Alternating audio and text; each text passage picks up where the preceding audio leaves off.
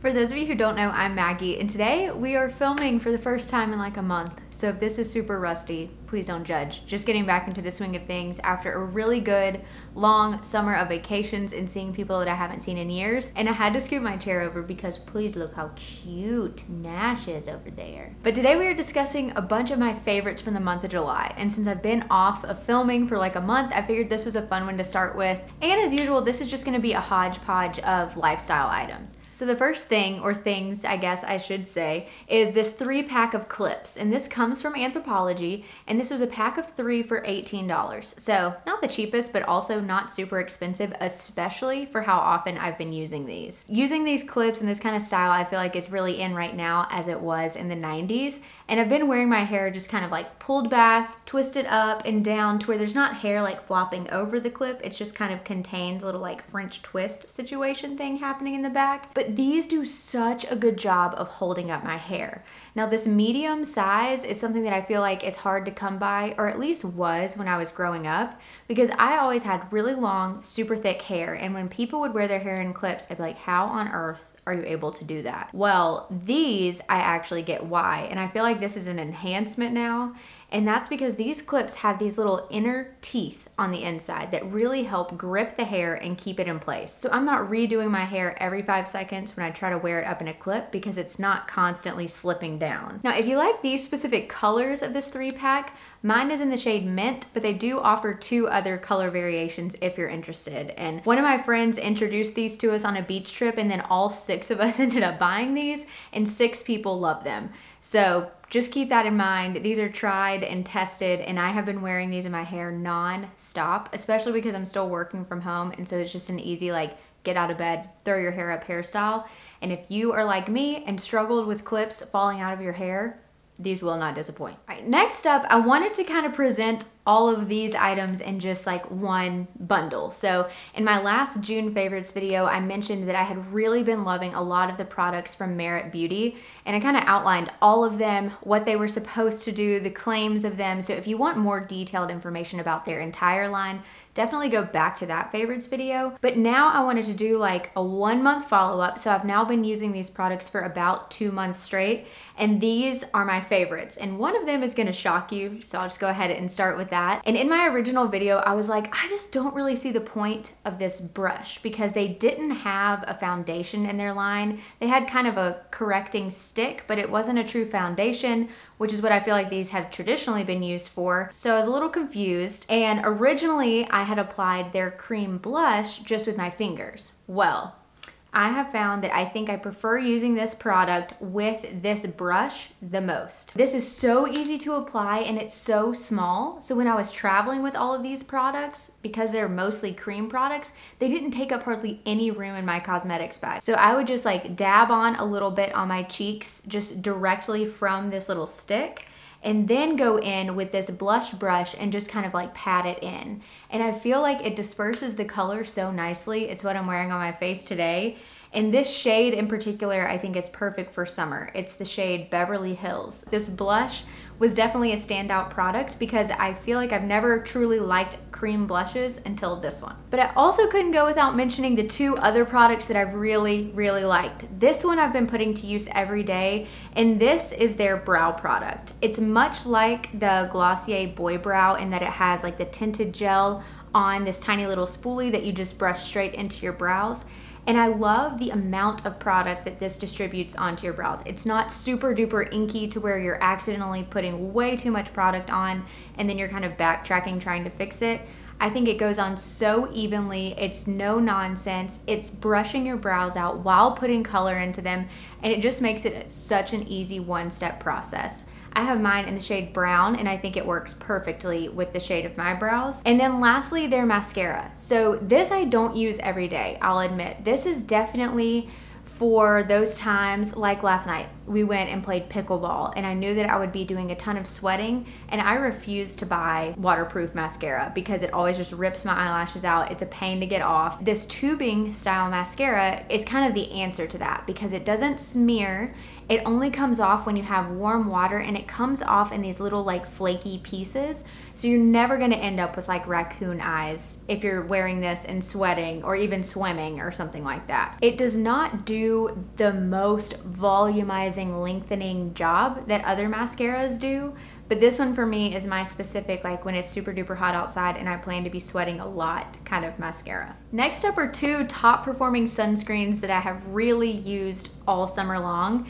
The first one is this Supergoop Unseen Sunscreen. This came in a FabFitFun box, and this is what I've dedicated to like being my beach sunscreen. So when I don't want to wear any makeup, I'm gonna be outside in the water, in the sun all day. This is pretty much the only thing that's going on my face. And this has a very unique kind of pore filling texture to it. It's almost like a primer, but this is just a straight up like no frill sunscreen. It's not gonna leave a white cast, but it's also not like their glow screen and that it's gonna give you like a really pretty sheen. None of that. It just goes on clear. It's SPF 40. And I'll be the first to admit, I always forget to put a face sunscreen in my beach bag. I'm really great about reapplying body sunscreen, but not so much for the face. And even with no reapplications on the beach, and that's fine, yell at me, whatever. I was wearing a hat the whole time. I never, ever had a sunburned face with this. So high marks for the Unseen sunscreen. And then my other go-to sunscreen throughout this summer has been this Paula's Choice Resist Super Light Daily Wrinkle Defense. This is SPF 30, and this is the sunscreen that I'm gonna reach for every single time when I'm putting on makeup with it. So beach only sunscreen with makeup sunscreen. So anytime I'm just working at home or we're going out to dinner at the beach or something like that, this is what I turn to. The reason I like this so much in the summer is that it is pretty mattifying. It's not gonna give you that like porcelain look. It's still gonna make your skin look like skin, but it's also not super glowy, which can add to my already kind of oily skin in the summertime. This is lightly tinted, and truthfully, this is the only thing that I've been wearing on my face. I haven't been putting on BB creams or CC creams or anything like that this summer.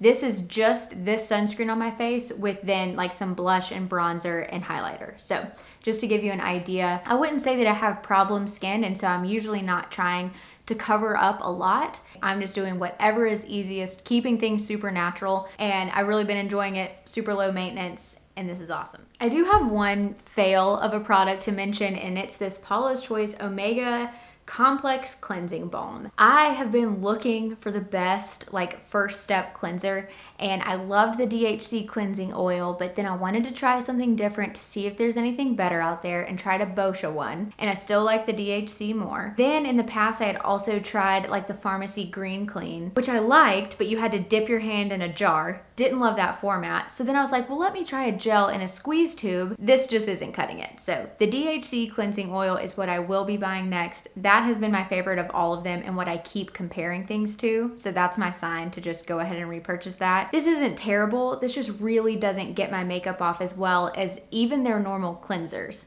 So this just kind of seems like an extra step for no real reason because it's not doing the best job of removing that first layer of makeup. So just had to mention that if you had your eye on this. It didn't really work for me, but may work for you if you really are partial to the gel format. Next up, I have 2 pair of shorts that I want to recommend. One of them comes from Amazon, and it's just this little pair of running shorts. This was recommended to me by a friend as well, just like the hair clips. These are so comfortable because they have this super thick waistband right here. This I feel like is the Amazon dupe for those super popular Free People shorts right now from Free People Movement that have almost like double the waistband size. So this is just a more moderate version of those shorts and you're still achieving kind of the same effect. So these come with a pocket on the left-hand side of the short, and then these are also lined, which I personally appreciate in these kind of loose fitting on the bottom running shorts. I love this purple color mostly because I didn't have anything already, but if you're looking for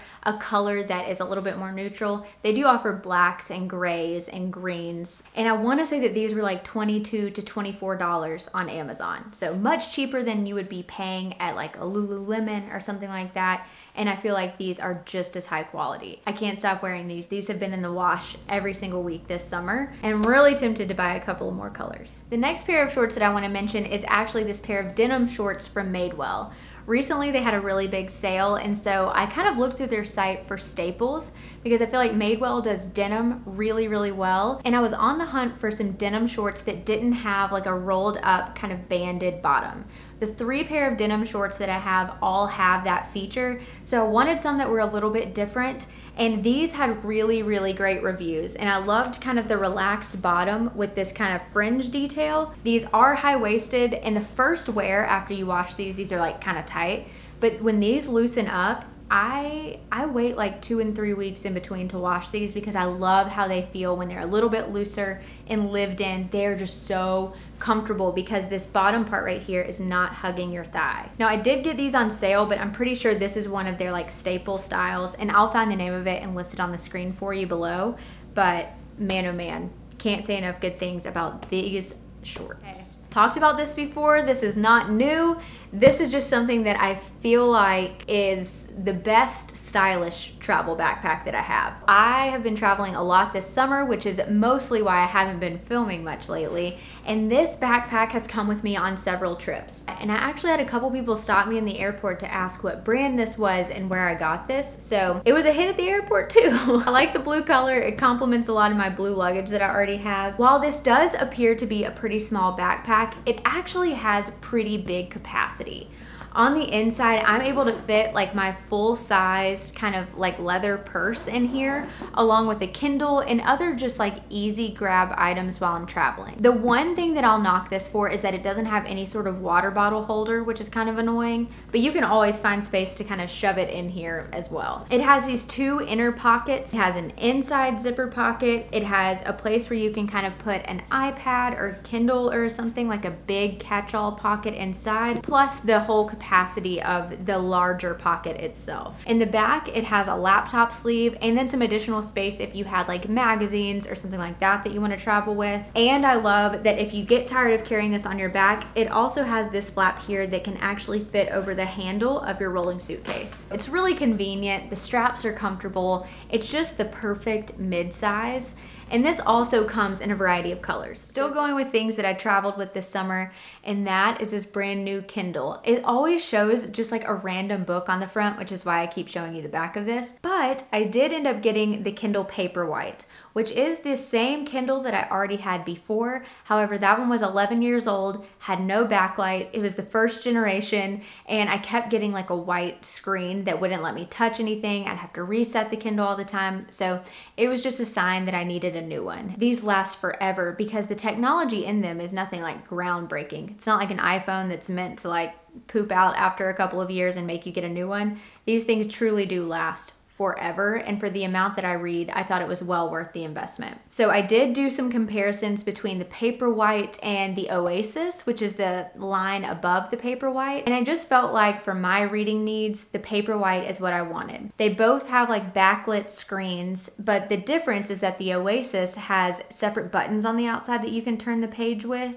that this one doesn't have. This one's just fully touchscreen. And I wanna say that the material of that other Kindle is like a metal, whereas this one is more of like a plastic substance. I have no idea what this is actually made out of, but I liked that this came in several different colors. So I ended up going with the sage green one, and I haven't bought a cover for it yet because I actually do love the color so much, but I think eventually that is the right move if I am gonna continue to travel with it, just to keep it protected so this one can also last me 11 good years. But this one has just been so nice, such a step up. The page turning is so responsive. The backlight is such a game changer because now if I wanted to read in bed, I don't have to turn the lamp on and disturb Brian. If I want to read on the beach, you can turn the brightness up so that the sun doesn't affect any of your reading. It's super lightweight and so much thinner than the one that I had before. I'll tell you, for the price difference between the Paperwhite and the Oasis, I feel like the Paperwhite is the way to go. All right, a couple more things that I traveled with this summer, and then we're gonna end on one home item. One is this hat from Amazon. I traveled with 2 different beach hats to a couple of trips that I took, and this is the one that I ended up wearing 100% of the time. This came from Amazon, and I want to say that this was like $22 or $23, and this was definitely one of the best summer investments I made. So it's just this kind of natural straw material, and it has this great little neutral suede tie around it, which I really liked. And then the inside is completely adjustable, so you can see this elastic part here. It is actually Velcroed on the bottom, and so you can make this hat as tight or as loose as you want it to be, within a couple of inches, of course. But this stayed on so well, even when it was really windy on the beach and when we were taking a golf cart like from the condo to the beach, which was nice. And this thing has gotten completely soaked and bounced back and looked brand new every time. Now they have this hat with several different like band options if this like neutral kind of suede isn't speaking to you, and it's all from the same seller. So highly recommend this hat. Another big shout out to this pair of sunglasses that I got in a trunk club box. These I feel like have held up so well. They're just this very classic sunglasses style. There's nothing super notable about them, but I loved how dark the lenses are. So they really truly shaded my eyes when we were on the beach in Hawaii and in Florida. And I also love that the earpieces have not completely widened on me. I feel like I finally learned my lesson not to like put my sunglasses on my head, because over time that really does stretch out the earpieces. And these have stayed so tight and they just feel so secure on my face. And I also love that they have like the little plastic pieces here rather than the metal pieces. So if I do ever push them up on my head occasionally, it's not getting all caught in my hair. And when you're sitting on the beach with the sun in your face, the metal on the outside isn't getting super hot and kind of burning you. Love that they were all plastic. I felt like they were the perfect size that just really covered up my eyes. Very high quality, very easy to clean, and it comes with a nice little case. These are from the brand Le Specs, and I believe they were around the $60 range. I would pay that again. Like, these really have held up so nicely and have been through a lot. Lastly, I want to tell you about this candle from Target. And this is the Sea Salt Bergamot Soy Candle from the Hearth and Hand line with Magnolia. I love so many of their candle scents, but one thing that kind of irks me about their line is that a lot of them don't like distribute this scent well around your house.